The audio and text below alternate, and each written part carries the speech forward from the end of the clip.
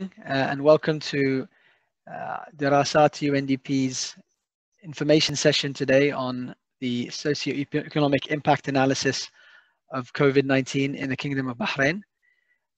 Today's seminar is going to be a short one, around 1 hour, and it will be half an hour of my colleague, UNDP resident representative Stefano Pettinato, and myself discussing, outlining the project, and then we will have plenty of time for Q&A, which we hope that you take the opportunity to participate in. Without further ado, I will introduce Stefano to start presenting this project, which we're very excited to have initiated in this last month. And I will just initiate the presentation.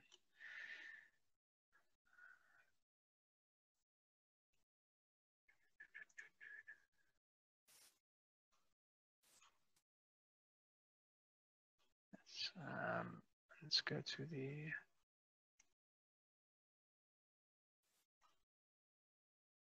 Okay. Stefano, please. Thank you very much, Omar. And good morning to everyone. It's great to see pretty good attendance already. We hope for some more friends to join in the next minutes.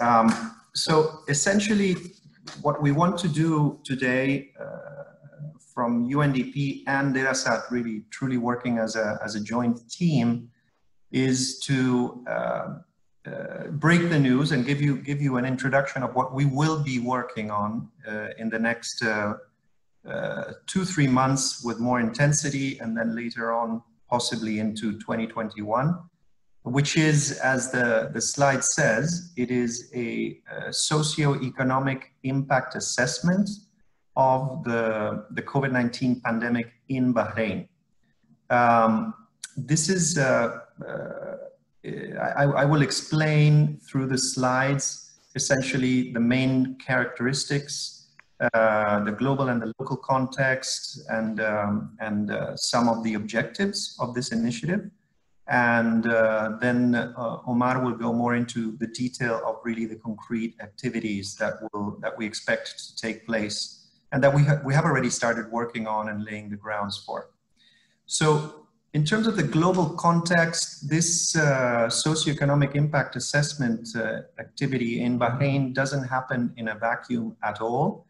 As a matter of fact, the United Nations is working in, as of now, in 131 countries, 162 countries through 131 country teams of the United Nations country teams that are designing and implementing government support measures on COVID-19 socioeconomic response recovery. So this is essentially the UN teams at the country level in all these countries at the same time that are working together and joining forces also with national partners to lay the grounds and to implement and help implement a socio-economic response and recovery. Why only socio-economic? Aren't we talking about a health pandemic? Well, I had a seminar yesterday with the University of Bahrain where I could help to understand the broader dimension of the COVID-19 pandemic. Of course, the immediate and the biggest facade of the COVID-19 has to do with health. The direct implications of health, the deaths, and the health implications on human beings, the public health emergency that is generating globally, and of course also the indirect implications on health, on mental health, and on people with that end up with symptoms and conditions due to the COVID-19 that are health related. That is a major dimension of the COVID-19. And from the side of the United Nations, we have the World Health Organization, which is fully equipped to work with national counterparts, the Ministries of Health, just like here in Bahrain, to address the health dimension of the COVID-19 pandemic. However, there's a whole other dimension, and this is what we will talk about today, which essentially has to do with the social implications and the economic implications of the pandemic. So these are all the feedback effects, the direct and indirect effects on the economy, on jobs, on remittances, on gender and other dimensions, on the environment. We had this talk yesterday with the University of Bahrain, and I will be happy also to share elements of that for those of you who are interested in another occasion. But essentially, so what we want to do today with Derasat and with UNDP, we want to show you the importance or what we will be doing to address in Bahrain the socioeconomic dimension of the pandemic. So again, globally, this is being done in many other countries, and the work is meant to support national authorities as they develop public health preparedness and response plans. So this is a complement, and I will say this throughout my presentation and with Omar, this is complementing what already is being done in Bahrain. It's not going to be a fix-all solution, set of solutions, or a study that is comprehensive, but actually is a complementary study to other similar initiatives in Bahrain. We started in April of this year after UNDP actually globally set up, this was 1 month after all the pandemic really took off, UNDP set up a rapid response facility to promote socioeconomic impact assessments. This was a great opportunity for Bahrain. So we observed how this rapid response facility was a funding window that we could take advantage of here in Bahrain. And since the opening of that rapid response facility, now in over 60 countries, UNDP is taking the technical lead on socioeconomic impact assessment, SEIAs. You know that at the UN we love acronyms, so bear with me because there's going to be some of these acronyms in my presentation. I try to avoid them, but sometimes it's inevitable. So we see this happening in 60 countries and counting. And going to the next slide, we go into the local context, where we see that the RRF, the Rapid Response Facility, did take grounds also in Bahrain. We received the funding.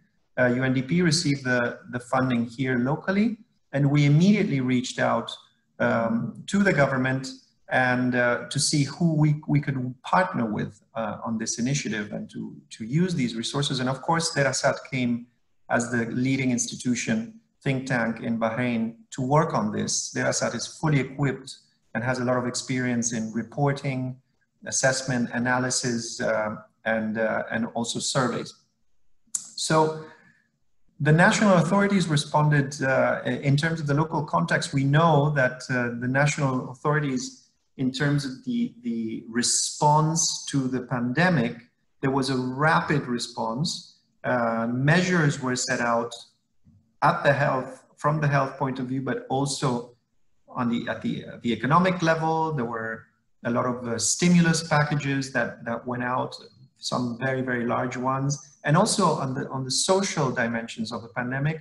So yes, addressing the containment and measures, you know, of the contact tracing, of the distancing, and of the isolation and all those measures, but also proactively looking at how to resolve some of the dilemmas related at the social level, for instance, with the diminishing jobs, opportunities, with the education challenges that emerge, with kids not going to school. So there's been a lot of proactivity from national authorities to try to respond to the implications of the pandemic. The overall response to the pandemic in addressing all these dimensions inevitably involves a wide range of actors within the government and also outside of the government. The government set up the National Task Force And we know that they've been doing really an excellent work in coordination of all the entities involved. And also there was a lot of positive information that went out to the public, which this is key also for individuals to understand how they should behave, how they should not behave.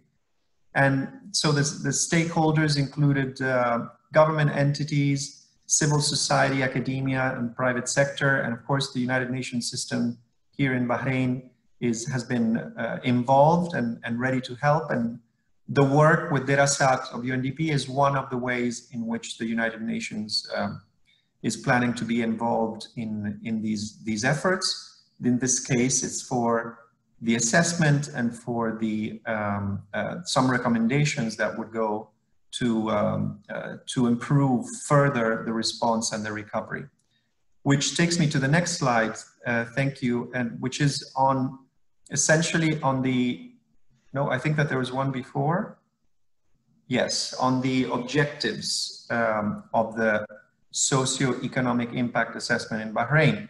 The overarching objective, and forgive me if I read this sentence, but this should give you an idea of really what we are trying to do and why we want to do this. So we want to learn from a rigorous analysis of the socioeconomic impact of the pandemic so as to further improve and target national socioeconomic response measures that can ultimately, and this is the final objective of course, can restore and help recover in an effective and sustainable way. We want to get out of this U curve of clearly of suffering, of the initial impact of the virus that clearly has very dire consequences on people, on individual lives, losses, but also losses of jobs and also lost opportunities for growth in the country and other implications. So we want to basically emerge from this and through this type of analysis that can better inform policies so that we can end up with a better, stronger recovery. And so that Bahrain can truly emerge from this in a way that has perhaps an even stronger future and forward outlook in terms of opportunities. So this is quite ambitious, but we need to be ambitious in this, and this is almost like an opportunity really to build better. So what are the five main objectives of the socioeconomic impact assessment that we will be working on? We want to, number one, enhance the understanding of individual and social behaviors and preferences, contributing to the relevant academic literature and informed policy making. So we may have conversations among us and we may agree that some behaviors are good, others are bad, or we may from the anecdotal point of view, know preferences of individuals in Bahrain and use those preferences and structures to nudge and to influence behaviors. But that would be only anecdotal. What we want to do is to do it scientifically. We want to use empirical information to make better decisions. So that's number one. Number two is to provide a set of forward-looking recommendations that will be available for policymakers in Bahrain and possibly beyond Bahrain to contribute to a wider use of evidence-based policy. What do we mean by this? I mean, we want policymakers to have this menu of recommendations that hopefully we'll be able to come up with so that they can make better decisions. And when I say even beyond Bahrain, I mean, this is UNDP.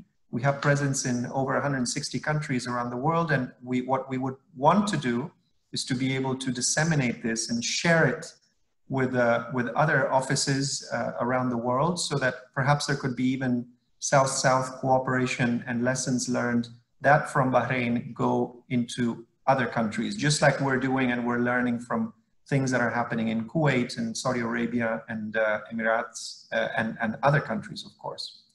We also want to improve the Kingdom of Bahrain's homegrown capacity to conduct these kind of assessments. This has always been the case in past collaborations that we've already had with Dirasat.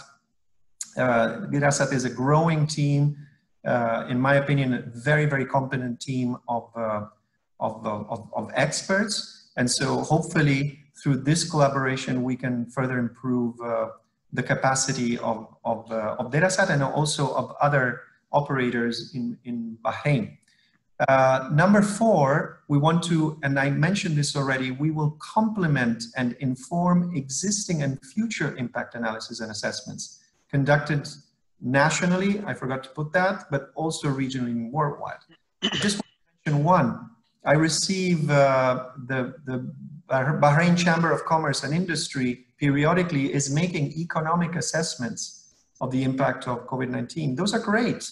And those should continue, and we are using them and we will use them. And I hope that what we produce also will be able to inform so that we complement our efforts and build further knowledge. Finally, last but not least, from the point of view of the United Nations and UNDP, we always work by maintaining the tenets of the 2030 agenda. This is not just to add it because we have to. On the contrary, this we the leave no one behind underlying principles of the agenda are very present, and we want to address population groups that we know are suffering the most from this, and ensure that the measures are always inclusive to them, and all the tenets that underlie the Sustainable Development Agenda, including environmental sustainability, clean energy, behaviors that will help Bahrain to be even stronger and more sustainable after we emerge from the pandemic. So these are the 5 underlying objectives with the headline objective that I mentioned in the beginning of the slide.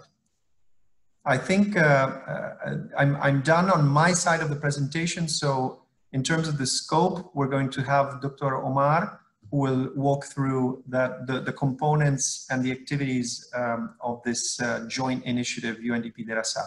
Over to you, Omar. Thank you. Thank you very much. Just before I get into the details of the activities, I'd like to reaffirm what Stefano said regarding the strength of the partnership between Dirasat and UNDP. We've worked on many projects in the past, and we're looking forward to working on this project and on many other projects in the future.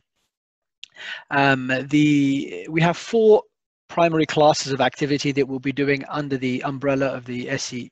The first is surveys. Now these surveys we will be running surveys, national surveys and small scale surveys in a variety of areas to evaluate important aspects of the impact of the coronavirus. These include health aspects, economic aspects, educational aspects, financial aspects. Probably like me, many of you have been actively switching to contactless payment, and we want to study how these sort of transitions are occurring to gain a better understanding.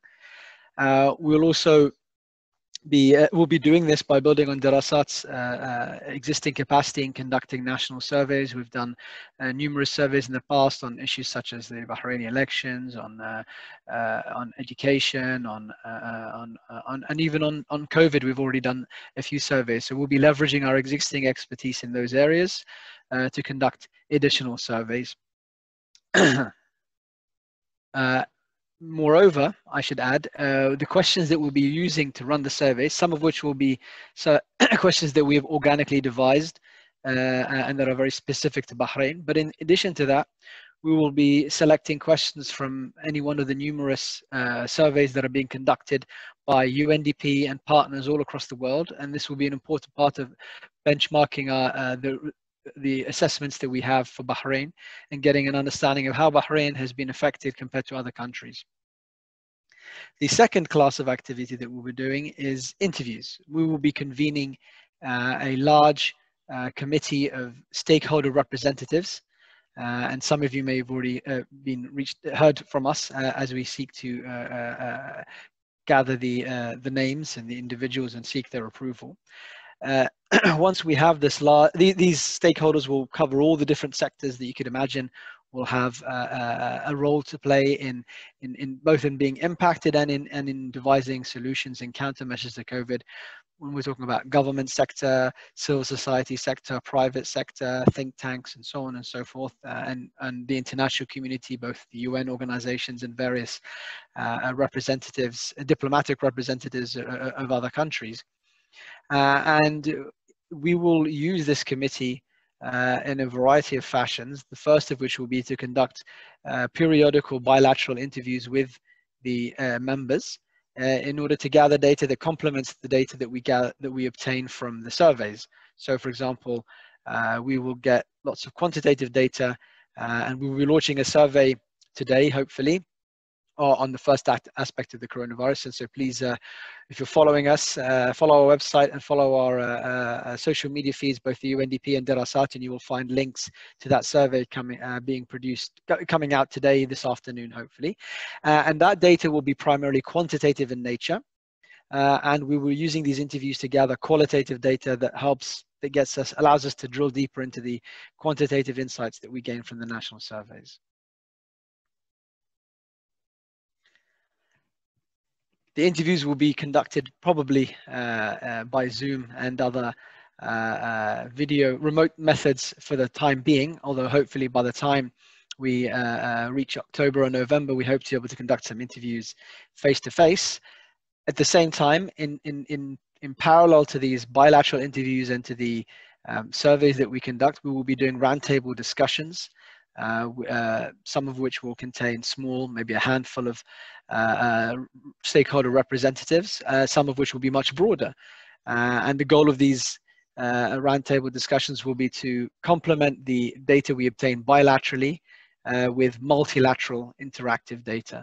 As you all know from your own day-to-day experiences, certain aspects only become evident when people have the chance to discuss them, and when we have the opportunity to listen to each other's ideas and listen to each other's perspectives, that will surely enrich the insights that we gain from the alternative methods.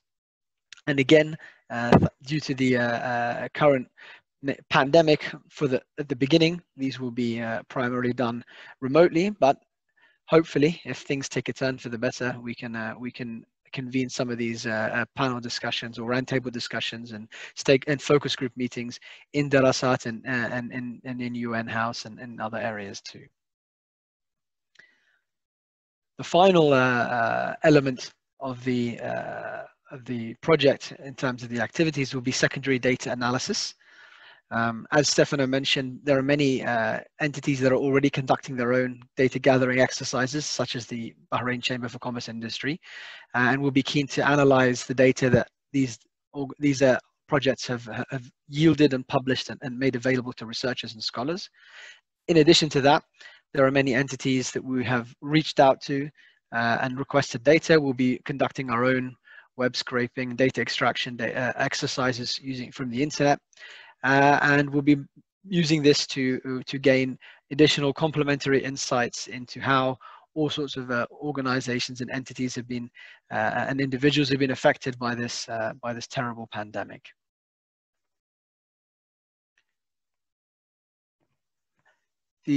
Once we gather the data, and there will be a lot of data, we've actually already managed to secure certain amounts of data. We will be a central tenet of the project will be that we will make all our analysis publicly available, both in Arabic and in English at the same time. Initially, this will be in the form of reports and briefs, which we will make publicly available on our website and on the UNDP's website, and we'll be circulating via social media. And over time, we will reinforce these reports and briefs with academic scholarly research.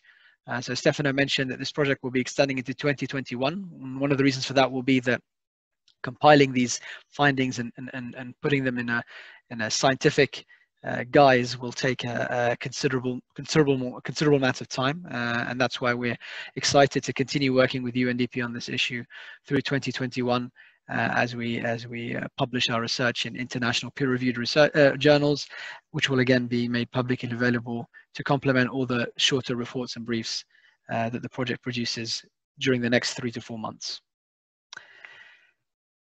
And with that, I would like to, that concludes the material that Stefano and I were going to present. And now I would like to open the floor up for Q&A.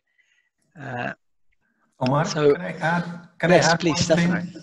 Thanks so much. There's just one non-minor detail that I wanted to add, that essentially Derasat and UNDP collaborate, but in doing so, we inevitably work with our networks and with our respective networks. Derasat has a very broad network of cooperation with other entities similar to Derasat, and the outreach to the government, of course.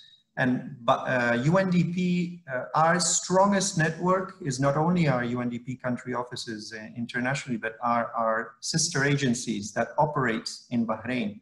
UNDP is one of the UN entities in Bahrain, and we already have held talks with other UN entities that work with Bahrain that are going to be essential players in this initiative, in the socioeconomic impact assessment, that because they hold the knowledge and the technical capacity to help us in the analysis and in drafting and crafting the recommendations at the end.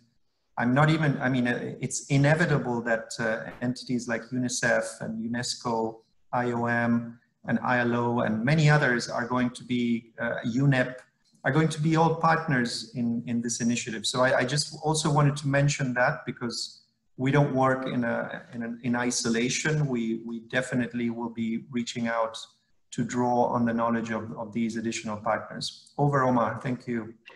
Thank you. So the first question we have is from Khalid Al-Khatib, who's asking about the nature of the economic recovery. Is it U-shaped? It's not, he's claiming that it's not U-shaped or L-shaped, and is also drawing attention to the fact that Bahrain is a unique case that differs to Kuwait, UAE and Saudi Arabia in population and in economy. And I absolutely agree. That's the primary, as Stefano mentioned at the start, these analyses are going on in around 160 countries, and there's a reason why it's happening at the country level to complement the efforts made by UNDP and other scholarly and research institutions at the global level, because there are so many country-to-country differences, and in fact, there are even within country differences, although even though Bahrain is quite small, we all have important differences which we hope to draw attention to between, for example, the impact on citizens and the impact on migrants, on the impact between men and the impact on women, and all sorts of other subcategories. So that's an essential element of the project, and we hope that with the data that we gather, both through surveys and through interviews and through other data gathering exercises, we'll be able to deliver scientific quality insights into how these different, how the pandemic is affecting all these different groups. I have a second question from an anonymous attendee, which I'll pose to Stefano, which is, are the timelines for achieving the Sustainable Development Goals affected by COVID-19? Can a country's response to the pandemic be applied to the rest of, I say the country, but I assume it means the world? Yeah, thank you for the question. This is one of the biggest crises, and I'm talking about the world, not necessarily about Bahrain, but clearly the impact on nearly all dimensions has been quite negative from the pandemic.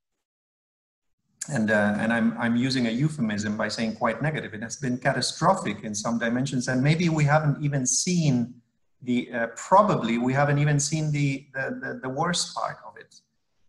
We have entire swaths of countries and parts of the world that are trying to cope with something that is much bigger than any of their health infrastructures are able to contain or respond to, let alone the economy continuing and generating jobs, and even basic needs of the population are not met anymore due to the pandemic. So essentially, yes, the SDGs, the Sustainable Development Goals, are being already affected by the COVID-19 pandemic.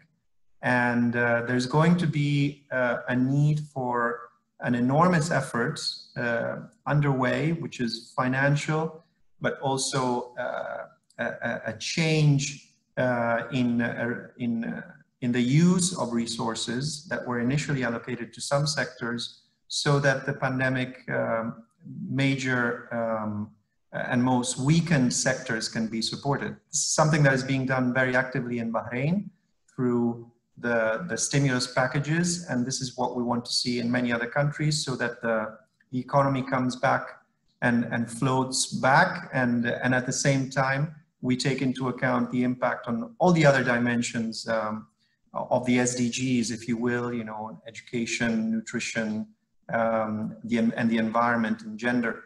So we will, as United Nations, we're being equipped to help countries to cope with the recovery, and sometimes we say to build back better, so that the countries come back and get back on track towards the achievement of the SDGs in the year 2030, which is rapidly approaching. We're only 10 years away from that. And then you ask, and can a country's response to the pandemic be applied to the rest of the world? Well, this is something we were asked also yesterday in the presentation at the University of Bahrain. I tend to stay away from models, successful models that apply in a cookie cutter way from one country to the other. That generally does not work. One recipe for a country is highly unlikely that it can be perfectly transferred to another country and work.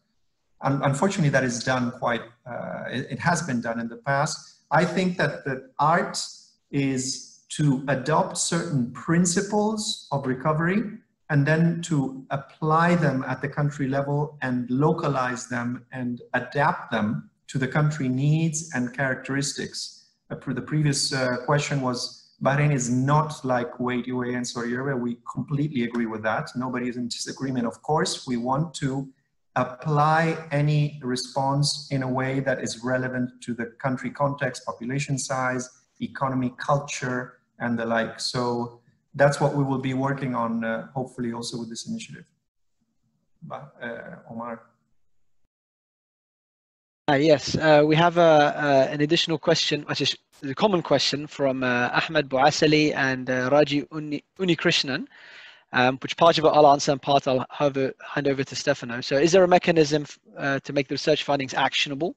And how will these insights influence policy in Bahrain's national strategy? And relatedly from Raji, when will the recommendations be put forward to the policymakers? So we have the communication strategy for the research for the output has several dimensions. First of all, the stakeholder committee has significant representation from various government entities, all the relevant ones that you'd imagine. So that's one direct line of communication between what's going on in the project and the relevant government entities. And secondly, as I mentioned, all the research that we produce will be published and will be made publicly available and will be circulated in memoranda to the relevant entities should they wish to base any of their decisions on any of the insights that we garner. The additional question for you, Stefano, is when you said the funding window was a great opportunity for Bahrain, could you please explain that further? Well, the funding is seed funding.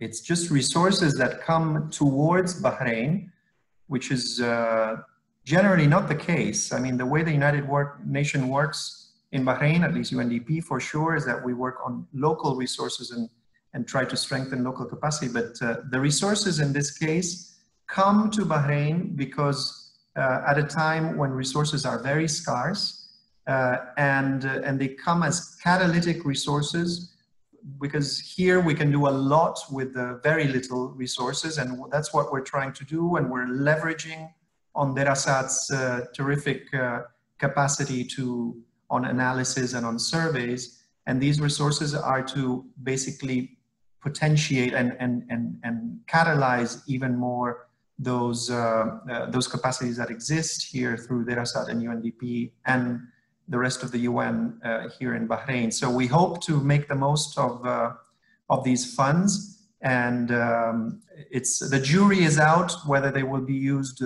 well or not. We surely are going to put all our energy to make the most of them. Thank you. We have an intervention from Dr. Najat, becoming online. One moment. Hello, السلام عليكم. عليكم السلام. تفضلي دكتورة. مرحبا. Hello, Stefano. How are you doing? Hi, how are you? Yeah, two days in a row we spoke together. Yes, Doctora, it's wonderful. Thank you very much. Well done in this project. I was wondering why this is not happening in Bahrain. Because this is it's a need, a must. As I mentioned yesterday, I did something similar to what you are doing.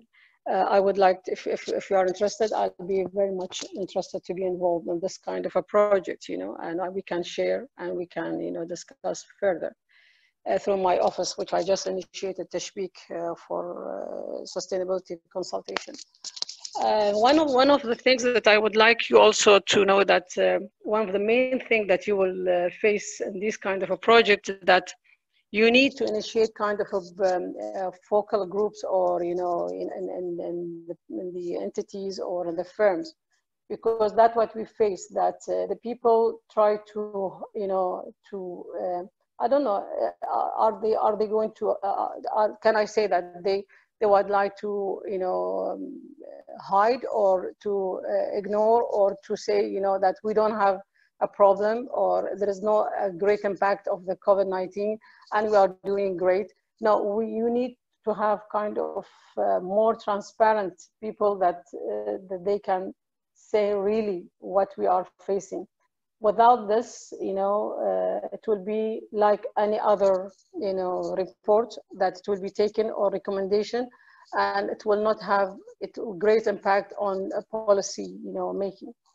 So maybe initiating this kind of focal groups in the firms or entities that you are going to tackle, it will be a good start for you. And as I said, if you would like, I can be I can take part in this project as well. Thank you very much. Thank you, Stefano. Would you like to respond? Yes, thank you. It's always a pleasure to have colleagues and academics of the caliber of Doctora to come in and to participate into these events, but even more to provide recommendations. I look, these things, as you know well, we could have just sat in a room, virtual, and just written recommendations, and just drawn on some data here and there, put it down, make a nice shiny book, and then send it around. This is really not what we wanted to do at all. Dr. Omar explained also in detail how we really want to harvest the information through empirical means, as well as we can with the limited resources that we have. But we do also have today a lot of technological resources that help us a lot. Many of them are free even, to draw on information from the ground. And we have wonderful collaborations, like even from some embassies here in Bahrain that have helped us to translate parts of the survey so that they can have more reach. And all of that does not necessarily need resources. It needs goodwill, and it needs reaching out. The focus groups, yes, absolutely. We will be working on those. We will have structured interviews, focus groups, periodic stakeholders meetings. So we look forward to then truly gathering all of that information and sharing it with all of you and more broadly in a systematic way. And we will tap on knowledge and wisdom like yours, Doctora, so that we can make even a better product. So we will be in touch for sure. Thank you, Dr. Najat. We have a question from another dear friend of the UN network, Professor Asma Abu Hussein, who made a big contribution to the VNR, I believe, in 2018. She says, is there a possibility for PhD students to be involved in the study? We welcome any scholars who wish to make a contribution. On the contrary, please feel free to contact us through any of the channels, for our emails, our telephones, our websites, and if you have specific proposals or if you would like to contribute in any way, we're very happy to discuss these things. This project is by its very nature, inclusive, and we would be more than happy to receive extra hands on deck to help us analyze the huge amounts of data that we hope to collect. So certainly, please feel free to reach out to us, and we'll be happy to work with anyone. Let's see. Question from Dana. Yes, Dana Hamza, who says, will you be comparing the socioeconomic impacts associated with previous crises, such as the global financial crisis and other health crises, to identify the magnitude of the socioeconomic impacts of COVID-19? Yes, so I'll start and then Stefan, you can add. So this is one of the reasons we're drawing questions from existing pools or banks of questions, which were used in previous crises. And unfortunately, there's been many crises to deploy these tools. And one of the reasons we do that is so that we can first of all, conduct cross-sectional comparisons. So comparing Bahrain now to other countries now, and also longitudinal ones, Bahrain now to Bahrain previously and to other crises. We'll be doing this both at the macroeconomic level, subject to data availability, and at the microeconomic level. So these are all this is very much in line with what we want to achieve. And when Stefano mentioned at the beginning the capacity building, the intention here is for this process to be able to continue for many years, and hopefully there won't be a need for it in terms of crisis, but inevitably we do expect crises to emerge in the future, and in that situation we'll be ready to use the same methods and to conduct further longitudinal analysis and comparisons. Stefano, did you want to add anything to that?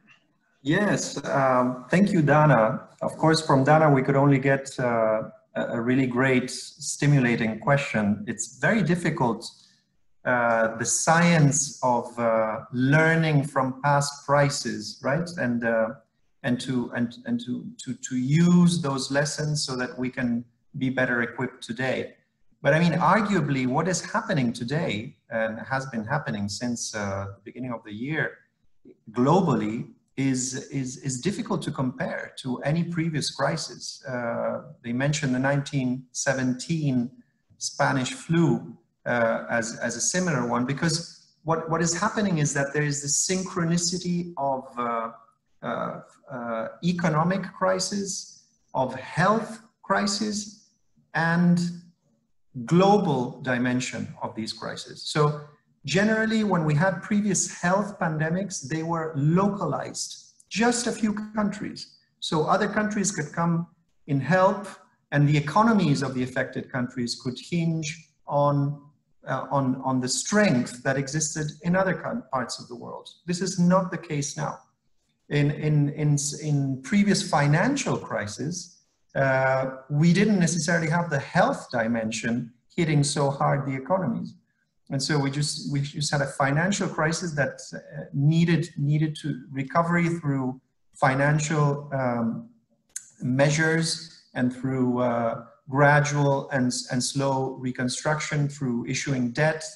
But what we're seeing today, again, is this perfect storm, and I'm talking globally, not necessarily about Bahrain, of a crisis that affects basically all the countries in the world to different measures, but all of them.